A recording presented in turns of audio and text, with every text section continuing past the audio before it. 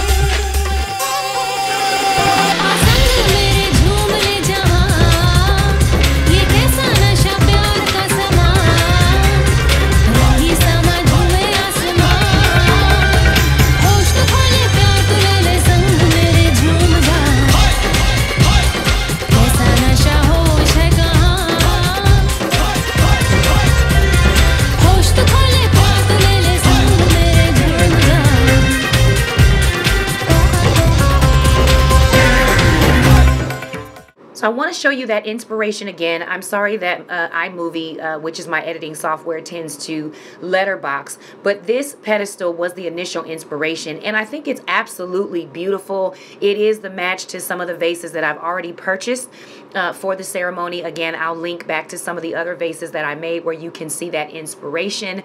And she was selling these for $94. I also happened to see some very similar in the furniture store, which was a couple of the pictures that you saw earlier, that were selling anywhere from $149 to $249, and I was able to make two for less than $50. And to be honest, I actually like mine better. So I wanted you to see the inspiration again. Let's get started on creating our own pair. So here are those lamps again. Again, I picked these up at the Goodwill. I'm going to go through the supplies here in just a second. I actually really liked them. What drew me is I was looking for a base that was this shape, and that was really hard to find. I was trying to build it, trying to find pieces. So this was really, really perfect. $14.99 per lamp. Felt like a bit much to me given that it was at the Goodwill, but I picked them up anyway because really they were absolutely perfect for this project. And you'll want to just make sure that you can actually take the lamp portion of it off if you choose to use some lampstands. I'm also going to use this styrofoam here that I picked up for $5 at Hobby Lobby. I also stopped over in the craft section, not the candle section, and I picked up some 12-inch round mirrors that I'm going to attach to that styrofoam to create the base. I chose not to use the mirror tiles for the very top like the inspiration.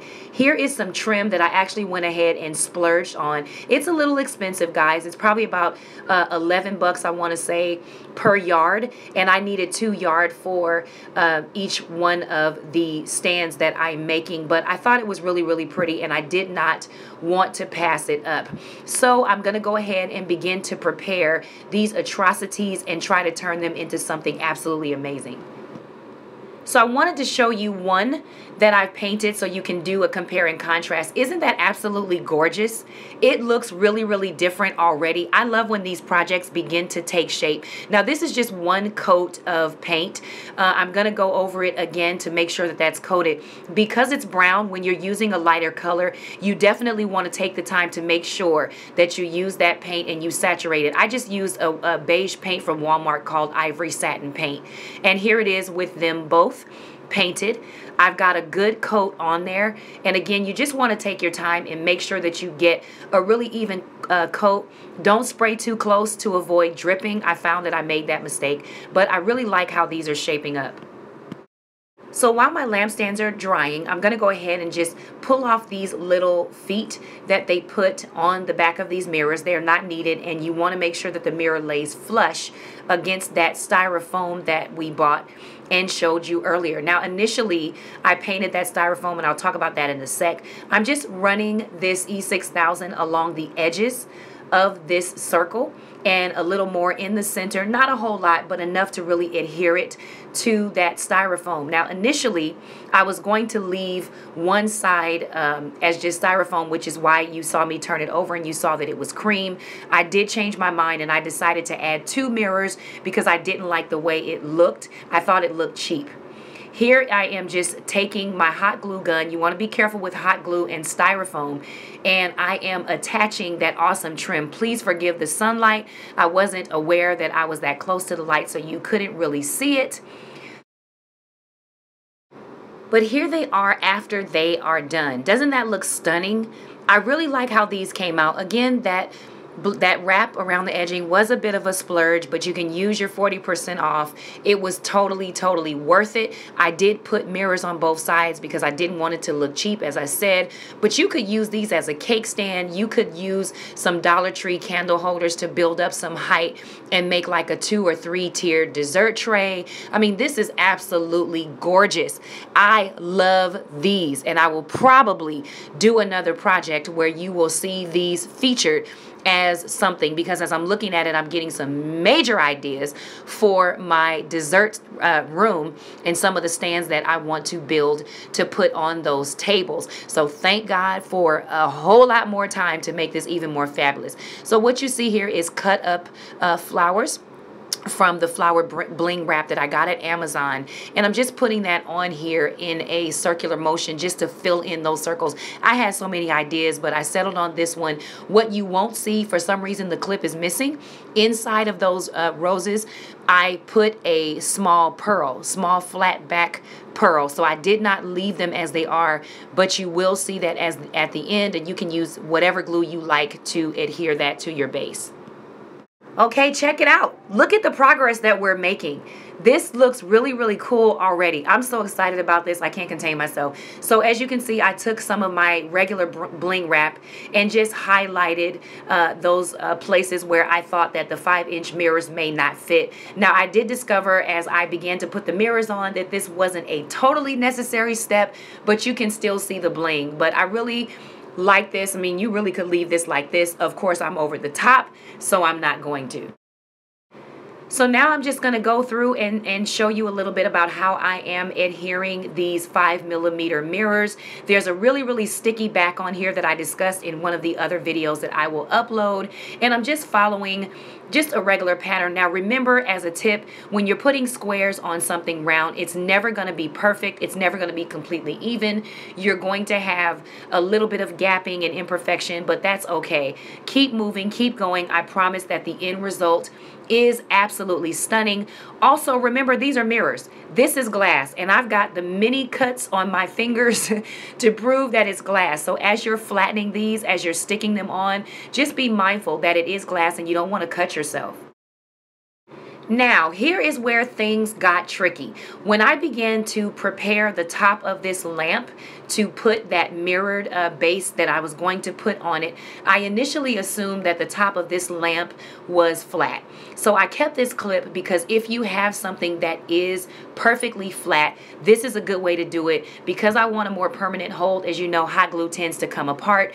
I am using the E6000 here. It's an older tube. I'm almost done, so I am ferociously squeezing that out, and I'm trying to cover that base as much as possible so that when I lay that mirror, it will lay as flat as possible. And here you see me putting the hot glue on there. What that's going to do is hold the mirror in place while that E6000 cures a little bit later.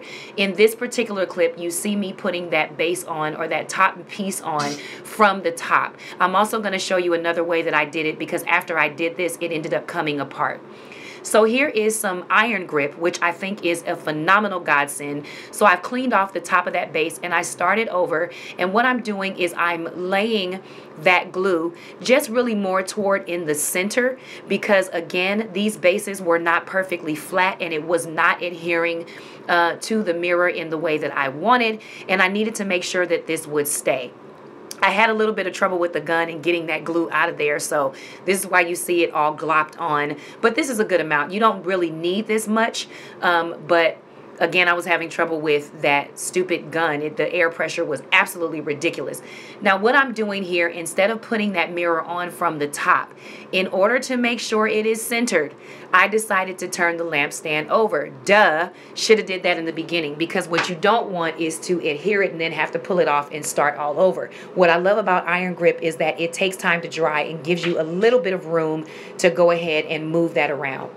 So I let that sit for a little bit. It probably takes up to about 5 minutes, depending on how much you use. You may want to let it sit a little bit longer. In this particular instance, the pressure of the weight of that lampstand worked out in my favor. I'm just taking that E6000 and I'm getting in that gap, and I'm just filling that gap in with the E6000. I can't really say it's helping a whole lot, because again, it's not a totally flat surface. And then I'm taking my awesome spray that I got from the Dollar Tree and just cleaning up any excess glue that got on the mirror. I also went back with my hot glue gun and I ran that hot glue gun in between the gap. I mean, for me, it was all about making sure I sealed it up, and you can always cover that with some bling wrap just to hide that.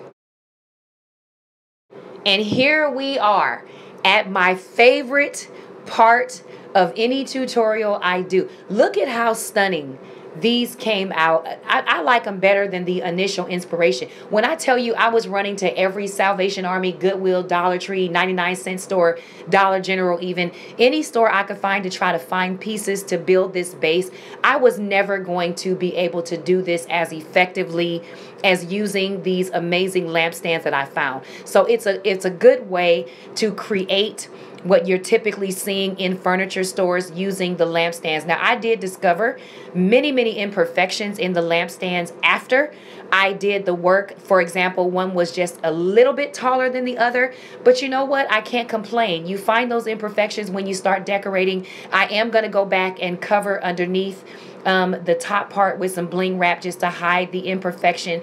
But I really love how these came out. They are absolutely gorgeous.